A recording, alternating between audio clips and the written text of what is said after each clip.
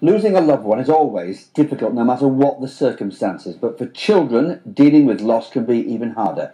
After her friend Deborah Hollenby, a mother of 2 young children, died, author Hilary Robinson was prompted to write a book for children about death. Now, is it difficult to deal with a subject that's taboo to a certain extent? Well, yes, up to a point. I did take a lot of advice. I wrote it originally about 7 years ago because my sister-in-law, Caroline, had died from breast cancer. She'd been a teacher at Crosswell Infants in Morley.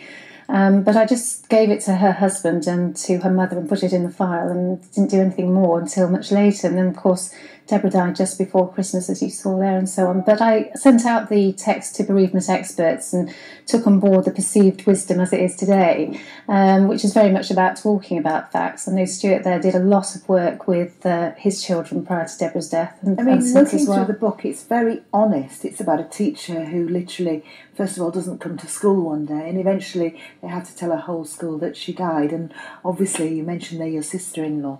What I wondered, and I was really shocked by these figures, how many children a year are affected by the loss of a parent? Of a parent? Well, 24,000 children in this country alone. That's a loss of a parent every 22 minutes. And, I mean, obviously that's between 0 and 18. It's quite a wide age group, but still it's still a shock, and it's a big thing to deal with, and that's just a parent. It's the immediate family, isn't it? That's right, it's not the extended family and friends and so on. So the teacher sort of encapsulated all of that because it was somebody that was close to the children, but it wasn't necessarily family, and it wasn't a friend, it was somebody that sort of represented both in a sense, and that's why that kind of worked really well. The Copper Tree, an interesting title.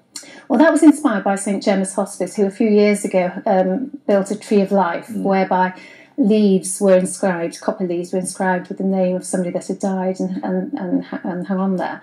But in the Copper Tree, the children are encouraged to remember things about their teacher and what she shared with them and imparted and what they've learned from her and what they can then take forward. And the point of that being that, you know, death is not necessarily the end because other aspects can be everlasting. And so they sort of write their thoughts on remember notes, and these are then transferred onto copper leaves and hang on a copper tree in reception. I know you take your messages very seriously. You've been an author for a long time. I hate to say it's a lovely book because it's a very sad subject. It is an uplifting book, Hilary. Well, I mean, there are somebody rang me today, actually, a friend who also lost his daughter, and he said there's tears and there's laughter in that book, and that's the point, really. I think, you know, bereavement, you do smile and you do cry, and so, you know, at the end of the day, it's a positive message as much as it can be in quite sad circumstances. Thank you very much.